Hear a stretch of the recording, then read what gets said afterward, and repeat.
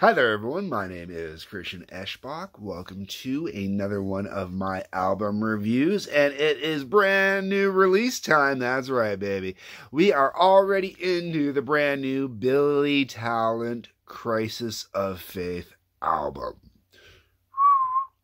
All right. How are we going to handle this one? Let's get into this. Let's just go straight into this, all right? Album opens up with Forgiveness 1 and 2. Brilliant way to open the album. Because it opens up, one, lets you know that it is still a Billy Talent album, okay? Without a doubt, you know right away that this is a Billy Talent album. But right away, you also know you're going to get some new stuff, some new sound, some new stuff, some new style out of this one. And you really, really hear it in Forgiveness 1 and 2. The gallop they get going is channeling some Iron Maiden action in there a little bit. Got this great pace going on. You can tell that they've really been playing and experimenting a lot more. Yeah, it still sounds like Billy Talent, but you can hear the prog. That's right, you can hear the prog in there coming out, and it's wonderful.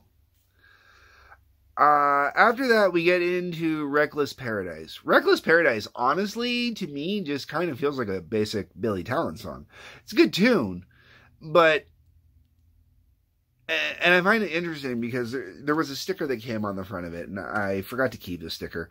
And Reckless Paradise, I believe, was one of the 3 songs that they were pushing on there. And it's really weird because it's a very basic...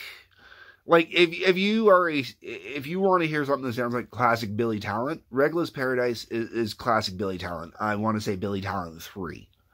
Definitely has some major vibes like a Billy Talent 3 going on in there. I Beg to Differ, This'll Get Better, I believe was the other track. The second track that was listed on the stickers. I Beg to Differ isn't a bad tune. I really enjoy it as well. After Reckless Paradise, I kind of just get absorbed into the next few tracks. So you got I Beg to Differ, This'll Get Better, and The Wolf. Both of them fantastic songs. They're really, really enjoyable. But when I'm listening to the album, they blend into the album so much that when it moves through, I really don't notice. And this is a good thing, not a bad thing either. That, you know, you've by the time you get done The Wolf, you've already blown through 4 songs. It doesn't feel like you've blown through 4 songs. It actually feels like you've only gone through 1 or 2 songs, maybe a third one, possibly, because they just kind of all flow perfectly in each other, where it's this perfect kind of cascade of music where you just get locked into it. And it's almost kind of hard to separate them all from each other. And I don't really start noticing separation or really start noticing, you know, changes in the songs until I get to Reactor. I should mention where I said everything kind of flows and cascades naturally until you get to Reactor, and then that's when I start picking back up again. One of the reasons for that is, you know, Forgiveness Part 1 and 2, great pacing tempo, like, I mean, just beautiful, keeps you driven and going. Great gallop to it. Reckless Paradise, more straight ahead rock. I Beg to Differ, a little more straight ahead rock, but both of those are definitely much more like Billy Talent 3 to me. The Wolf, but each song also is slowing down a little bit as it goes, I find, a little, just a little. And when you get to The Wolf is definitely much more melodic compared to a lot of the other stuff that's been on here. And that's why when you get to Reactor, all of a sudden you notice Reactor again, because, you know, as you've been slowly lulled into this wonderful peace and calm going through this album, all of a sudden you hit Reactor and it just jumps and hits you again, and it's fantastic. Then you go to Judged. Now, Judged, right away, you're back to, like, Billy Talent 1, Billy Talent 2. Although I don't recall ever hearing any cursing in Billy Talent before, and then all of a sudden we got a little cursing on this one. Right at the fucking beginning. Trying to establish, you know, what I'm going with here. And Judged is great. I love Judged. Judged is such a beautiful, scathing indictment of the current cancel culture, I think. It really is. And not to say that, you know, they're showing any type of political bias here, okay? I want to be very clear. There's no political bias in any way. It's more the everybody judging everybody else and how harshly everybody's judging everybody else while everybody's still got skeletons in their closet. And in your typical way, it is your straight ahead Billy Talent style punk kind of song. Old school Billy Talent. Then you get to what is my favorite song on this album.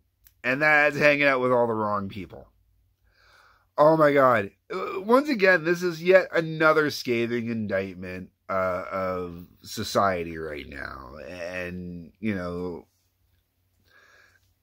how everybody's just hanging out with all the wrong people and how people are getting caught up in these scams or these debacles or whatnot. Because they're hanging out with all the wrong people. And there's some in here where you know it's like 100%. Let me see if I have the lyrics here.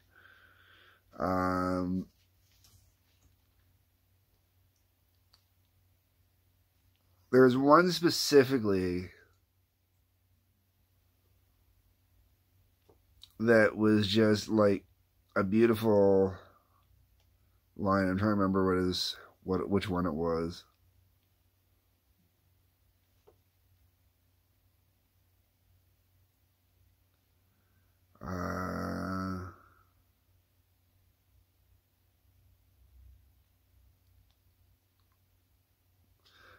Well, a long, long time ago, there was a guy I used to know. They said he fell in love for all the wrong reasons. She got the house, she took the cat, she got the shirt right off his back, and now she's living in the Caribbean.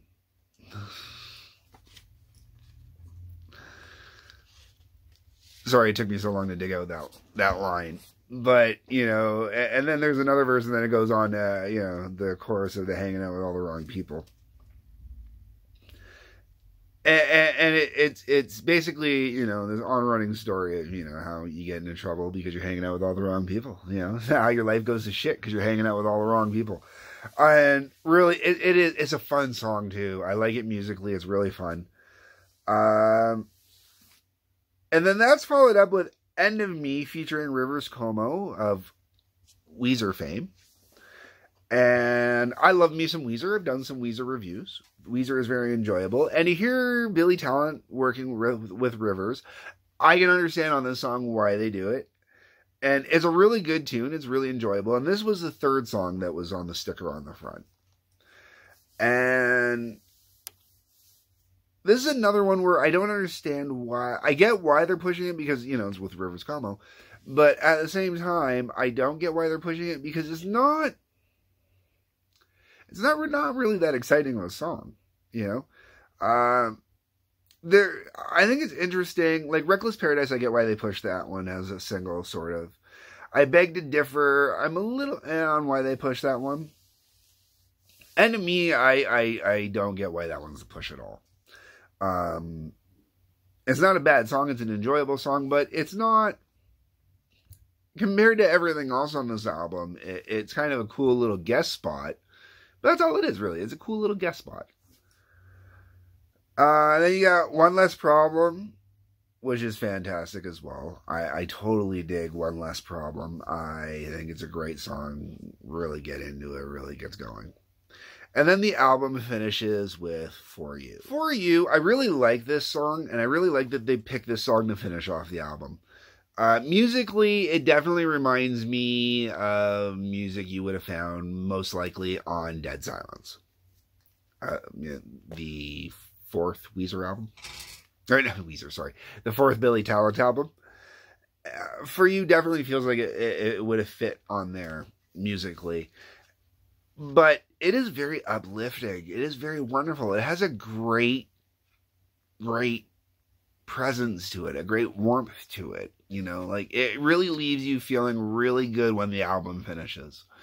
And to me, that is really, really important. That is really, really necessary. And I'm very, very happy that that is how they chose to finish this album.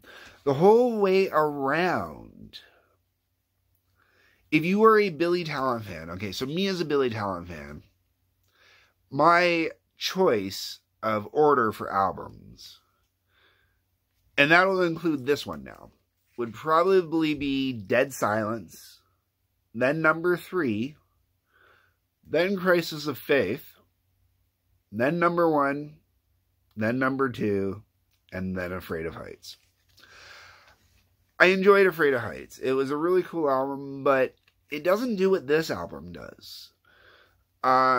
This album really does encapsulate everything from Billy's career, plus still giving new music as we go, or new energy, new vibes. You can see they're experimenting more. You can tell they're following more of that prog mentality that inspired them. And I've already covered this when I covered Rush's 2112 40th Anniversary Edition, where Billy Talent appears on there. Doing Bangkok, Train to Bangkok, or Passage to Bangkok, sorry. And this definitely has that in there. You can see the growth, you can hear the growth, you can hear the music experimentation, and it's fantastic. But at the same time, as I've mentioned, there are songs in here that definitely you can trace back to different albums, different periods with their sound and with the way that they're playing. So while they're still growing and experimenting, they're also leaving some stuff for the original fans. Because I got into Billy Talent right at the beginning. Billy Talent 1, I was already there. Believe it or not, Billy Talent 2, I wasn't into so much. I just really never got into that album. But arguably, it is still a better album than Afraid of Heights was. I have debated with people over Dead Silence or Billy Talent 3 being the better album. I'm fine with whoever wants to go whichever way on that one. There are great songs on both of them, and there are great tracks that I will always listen to on both of them. This album definitely, I think, is a solid third out of everything that Billy Talent's released now, because it's got, like, I've listened to this album. Usually when I buy a brand new album, I like to listen to it, really listen to it, immerse myself into it, really, really get into it. And this album, I really did, but I didn't do it just so I can listen to the album. I did it because I was really enjoying the album. Like, I just went out, in the last 2-3 weeks, I've picked up 10 or so brand new CDs. I mean, not brand new releases, just new to me CDs, or new release. And I've had them all going on my MP3 player, so when I'm going to and from work, I'm listening to them a lot. And I keep going back to this album over and over again because I'm just really, really digging on it. I'm really enjoying it. So if you have not picked up this album yet, I highly recommend you go and pick it up. It is a great album. It is totally worth having. Absolutely. Those are my thoughts. Those are my opinions. Those are my views. Leave me your thoughts and opinions and views. That's what the comment section is for. I'd love to hear what you guys think. Let me know what your list of Billy Talent albums are. What order you like them in. That's cool. Like button, subscribe button, please, folks. That subscribe button is very, very important. I'm going to be pushing this a lot more going into the summer. I have a trip planned where I'm going up to Montreal, Quebec to go see Rammstein in August. I'd love to be able to do some live feeds. I can't live feed the concert. That's a no-no. But I'd love to be able to live feed the crowd outside and stuff like that. I'd really love to be able to show people what I'm seeing there. Plus, just my trip to Montreal in general, I'd love to be able to show people in Montreal some of the really cool stuff that's there live. I can always edit it and add it on later, but to actually see it live is just something completely else and something totally fun and enjoyable. So I want to be able to do that for everybody, both my music fans and, my album review watchers and my Confessions of a Domestic Engineer watchers.